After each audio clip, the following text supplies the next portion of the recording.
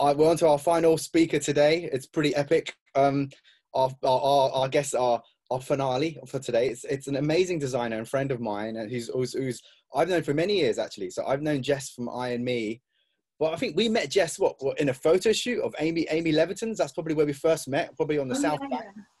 And Jess looks amazing. If you find this old video, it's from the Kingpin show, and Jess is talking. It's one of the first videos that probably Amy Leviton did. It's one of those denim short ones, but Jess is one of the first ones, and she looked uber cool then in a selvage denim from Japan, and epic. But yeah, we've got you for about 20 odd minutes or so, and I'm going to be asking you some questions. So welcome, first of all. Thank you so much for your time. So Jess has got an amazing sustainable denim brand called I and Me. Been following it for years and years. It pretty much started roughly the same time I started my own brand, Endrime.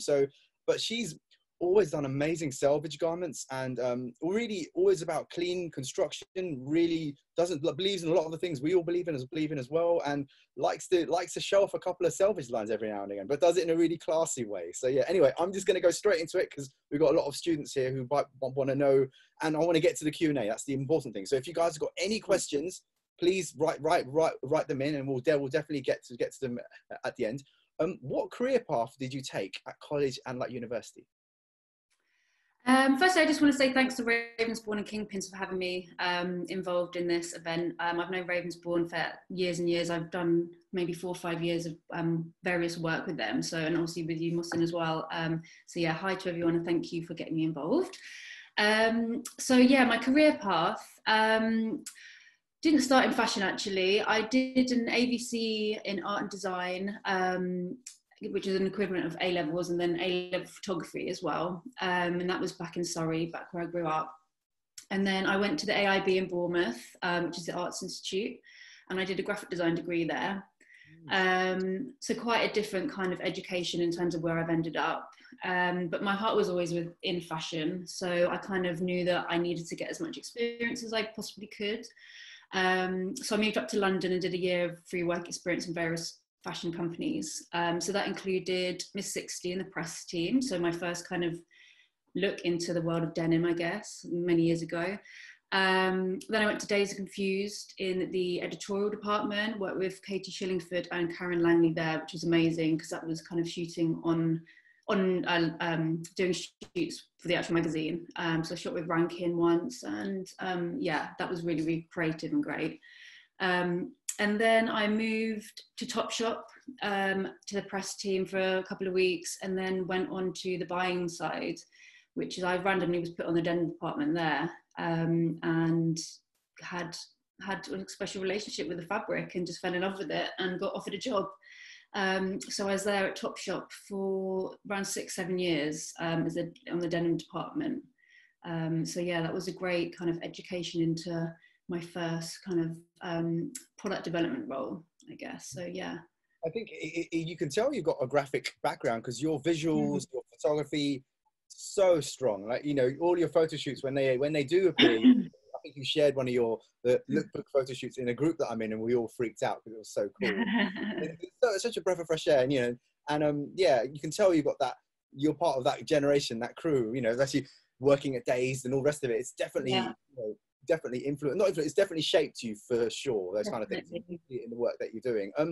Who inspired you in the early part of your career? Obviously, you just said you worked at Days, so you met some amazing photographers and stylists and whatever. So yeah.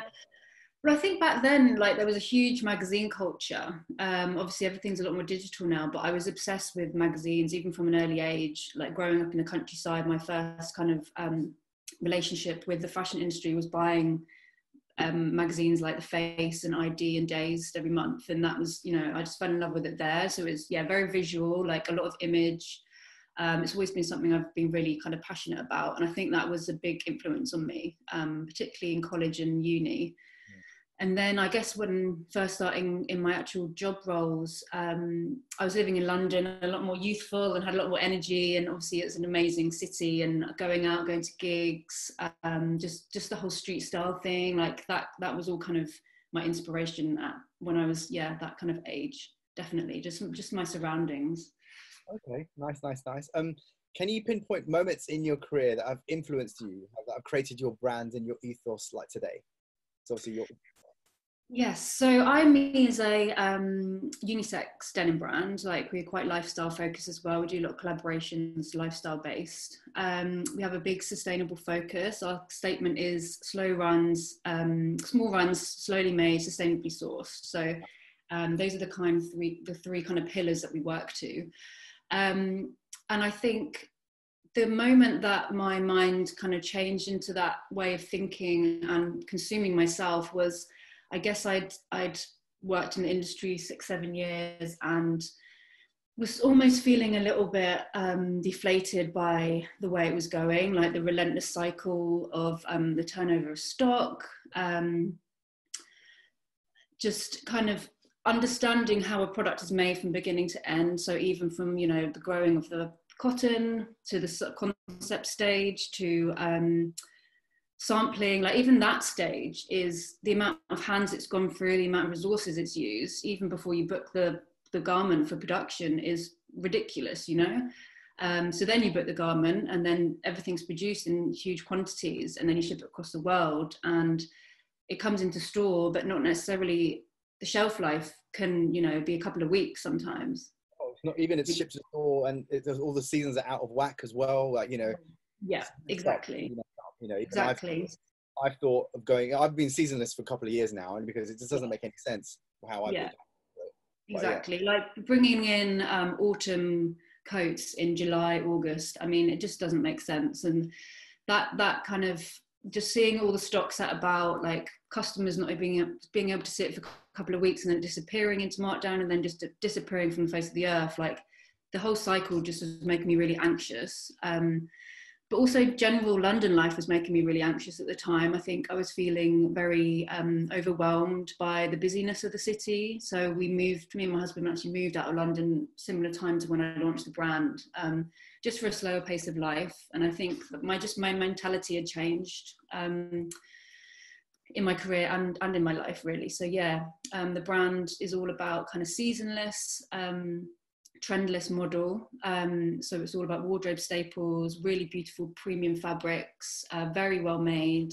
It's all about longevity, and we want people to love the garments forever. You know, it's a real something that's a real pleasure to have in your wardrobe that you can rely on, and it's just the perfect pieces, really. Yeah, no, I really admire what you're doing, because obviously it's well-made product, it's clean, it's not, you know, it's not trend driven, like zippers and crap all over it. It's stuff that you can easily pair with a vintage piece and it will look really cool. So, yeah, these well-made things are definitely in. It's gone full circle now. Everyone's thinking, oh, let's make well-made product. I'm like, we've been doing it for a while already. Just, you know, I mean, when I launched, I was, you know, not many people were talking about it, and it was quite confusing to people.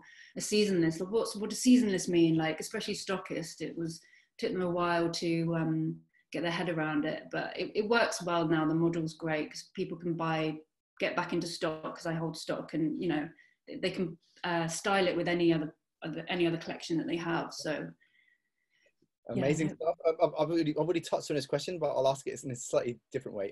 Your marketing and imagery you use are so nice. How important is telling that story each season?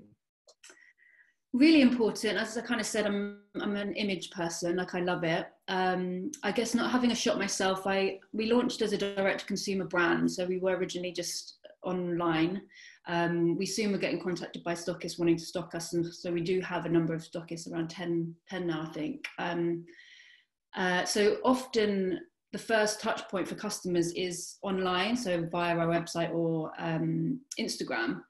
So having beautiful content that can represent the product before a customer might even see or feel the actual garment is really important. And for me, it's a real pleasure to do it and produce a lookbook. Like, I find it one of the best things to do alongside the product development of the actual pieces. So I'm constantly looking for people to collaborate with, like always kind of trying to find up and coming photographers or models, people that can represent the brand, because they will then become, you know, the face of the brand. So yeah, it's great. And also, I think, like, when I'm designing a collection or a range, I'm already thinking ahead to the lookbook and how it's going to look. So I almost design in looks. Mm. I do a lot of co-ord dressing. There's often like a top and a bottom to look together, and it's almost a bit of a signature brand element now. So I'll design the range with the images in mind. Like, how's it going to look as a package? Like, how can that collection come together as a story, not only from product but as a concept? So Yeah, a lot of the time, very similar actually. Me and Sadi design loads of garments for loads of people, and often it's a mood image, or it could be a place in a city, or it could be even an environmental landscape that, and then we design in looks as well. I find designing looks a lot more easier now. Rather than designing separate pieces, I have to think of it as an outfit. Then I know. Moving on. Your lookbooks are a dream each season. And what's the process you go through? I think you've maybe answered this question already. To create your lookbook shoot. So again, it's collaborating with loads of different people. Every season is different, of course. You try and mix it up, right? Yeah. Because we are seasonless, I don't ever call it collection spring, summer, autumn, winter. They're very much built around a story or a feeling. So that's kind of influences heavily, obviously, what the lookbooks are going to look like, or any content. It's just finding the right people that can represent the brand best for you, I guess. And I'm constantly looking for people to work with. It never stops. And even if I skip like a collection, like me and my husband just recently had a baby, like, so I skipped releasing something, and which is great because the brand, it can do that.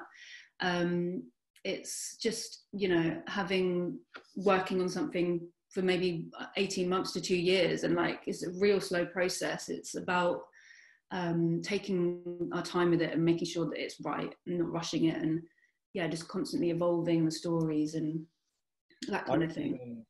I really enjoy working with a couple of different photographers and also stylists, but we also have the same stylist always, so the same sort of look. But we mix up locations. But I love shooting outside. Natural light is always better.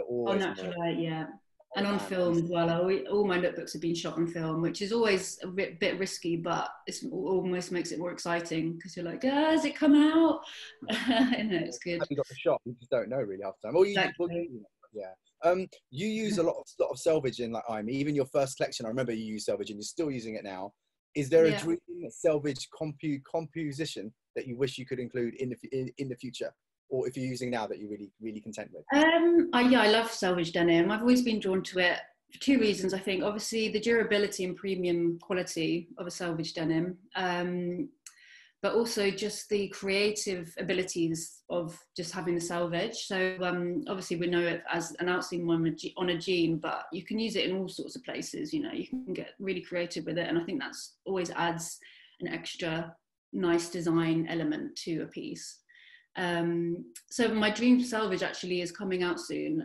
It's a plant dyed stripe. You might have seen it's in the new lookbook. It's an Indian fabric woven on a power loom.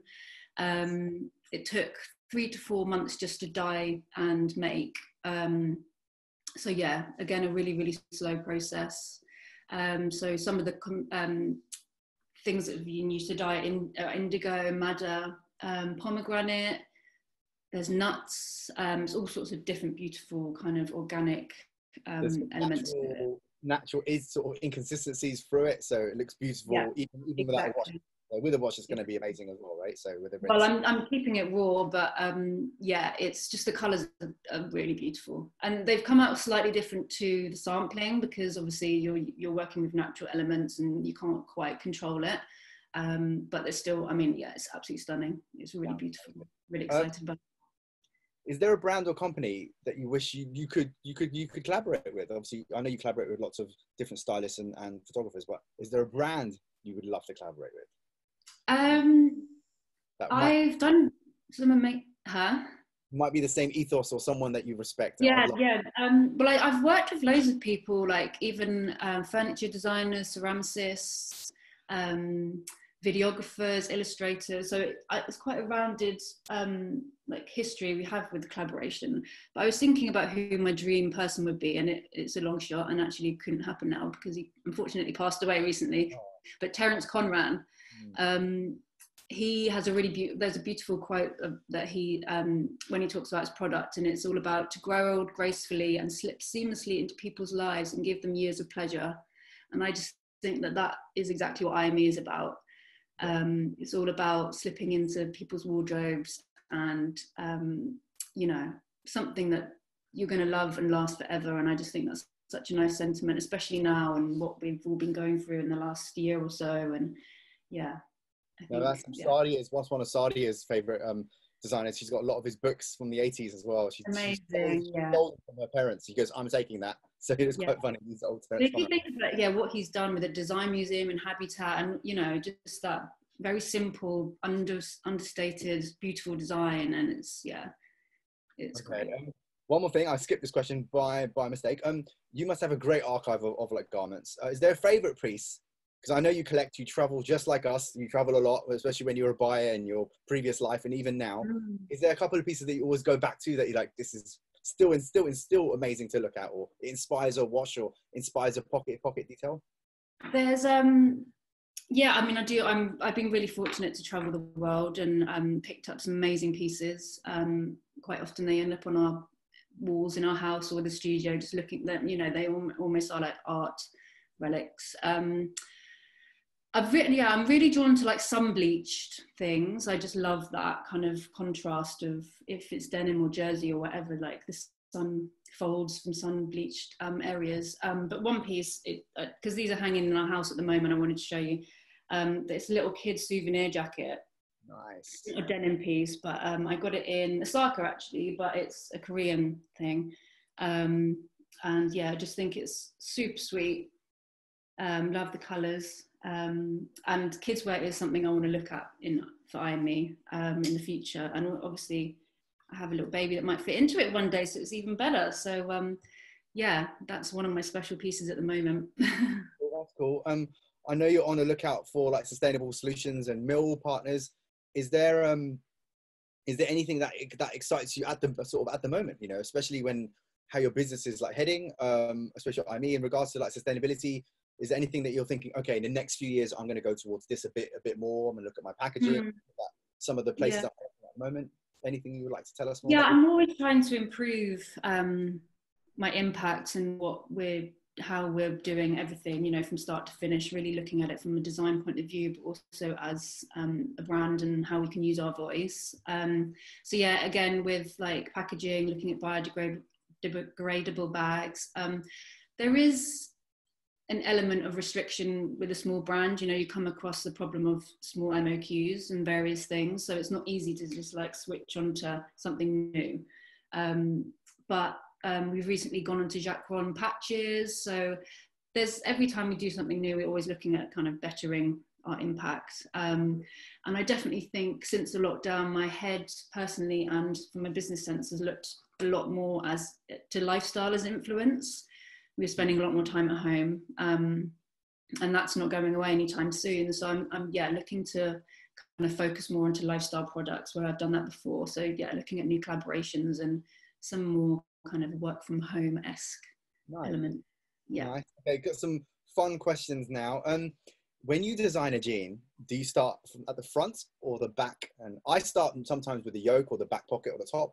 That's when I start. Where do you start when you design a jean? I always start with the silhouettes. Like the pattern and fit for me is always the most important thing. I just think a really strong silhouette is really, like, for me, the most important thing. That's what I look for when I'm wanting to shop for myself in a jean, and what I want to give my customers, some real strong silhouettes. So yeah, pattern and fit are my starting point. Quick fire questions. Cotton or polyester thread? I'm actually looking to work with some tensile threads going forward, so I'd say that. That's a good answer. It wasn't a trick question. 1 cm selvage side seam or 0.6? This is a very geeky thing I'm asking. I mean, both are great. There's not much difference in it, obviously, but I guess probably a 0.6 if I had to pick. But... Okay, this is a trick question. Tencel or hemp? Yeah, that's a hard question. I've seen some hemp panels that I'm looking at to work with in the future, so I'd say hemp at the moment. Yeah, nice. Red cast or green cast? That's a really hard one. I use both very often in my collections. In the latest collection, I've got red cast and green cast. I almost feel that Greencast feels more modern to me. Yeah. So I'd say Greencast at the moment. That's Heading what I'm wearing at the moment. Yeah. I love green. Right hand twirl or left hand twirl? I mean, I love both. Again, they're both in my new collection. Left hand's lovely for the drapiness and that kind of thing, but I think right hand for me for the authentic kind of. Yeah. Nice. I'm sure you've been to the places. Osaka or Tokyo? I have been to both. Luckily, I've been very fortunate to have been to both a few times. I feel like I can't really make a decision on that.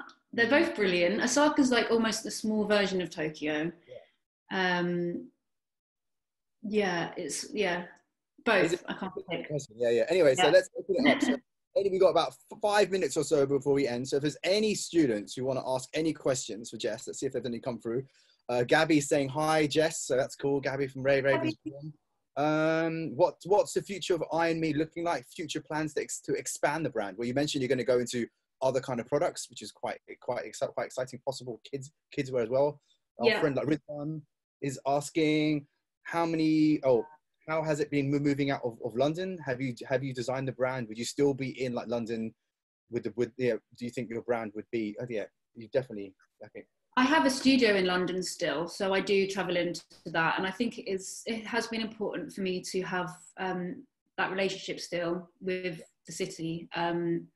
It's obviously for stockists coming to visit, really important for them to be able to have appointments there, but also I've opened the studio up for customers to come and see as well. So that's been really nice to kind of have open the relationship up with customers. It's important for me to have that opportunity, definitely. Yeah, it's a real luxury really to have a studio, because I had a studio as well, and it's always great because you've got a base where people can meet, stylists can meet there, you can set meetings there. So Rebecca's asking, are there any goals you haven't achieved, any milestones you want to reach in the next 10 years for your brand? I want to focus on or do some work on kind of working on reports and data, kind of tracing my product back. I think it's a really important thing to do, because the brand is basically just me. It's obviously hard for me to do everything, but it is a big goal of mine and something I want to start working on.